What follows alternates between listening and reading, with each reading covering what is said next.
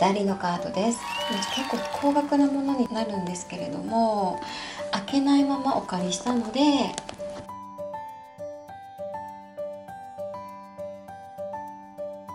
開けちゃったらね、もう終わりなんでねいやー、すごいですね。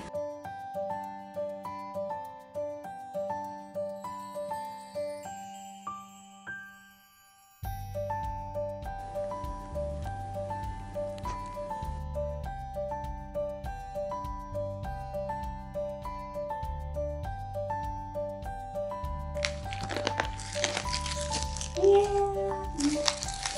きれい、すごいきれい。ここがね、光ってます。すごいツルツル。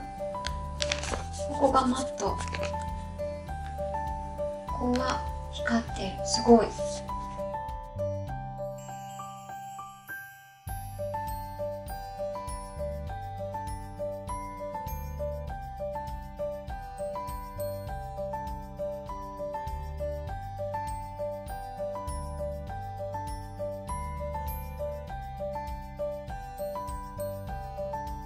ちょっとここのところ海外製品らしい、あとちょっとピリッとピリッとなっているところも、まあ、海外製品らしい感じですよね。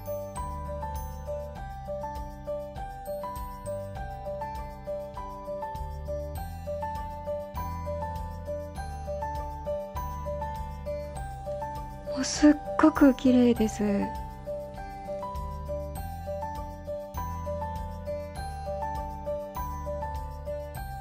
まあ、厚みはそれほどないみたいですけど、印刷のバランスがいいんですかね。しなりはそんなにないみたいですね。ではまたこれは後ほど、こっちブックレットがね、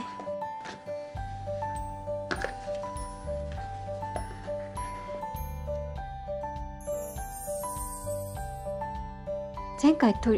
開封し始めて、まあ、その最中に問題が起きたので、まあ、途中で止めて、で今回また仕切り直しで、トラブルというのが実はこの部分なんですよね。で、この中身を開けて、ちょうどここの部分がまあこんな風にビリビリになってる状態で送られてきたものだったんですよね。でちょっと私もその時に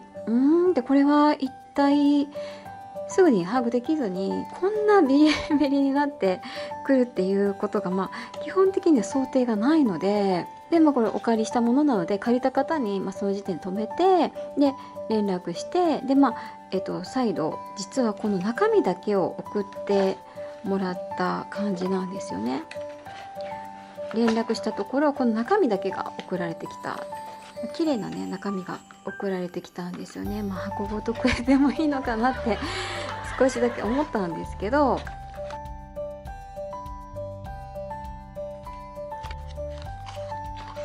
こうやってね入れてちょっと送られてきて、で、これを自分で組み立てて中に入れてくださいっていうことだったみたいなんですよね。なので、ダリのカードは、そこまで安価なカードではないので、やはり届いた時にまずチェックされることをお勧めしておきたいと思います。かなり時間が経ってしまうとこうフォローしてもらえないとか、替えがないっていうこともあるので、そのあたりはやはり購入された方、特に高価なデッキを購入された方とかはやっぱりちょっと気をつけられた方がいいかもしれないですね。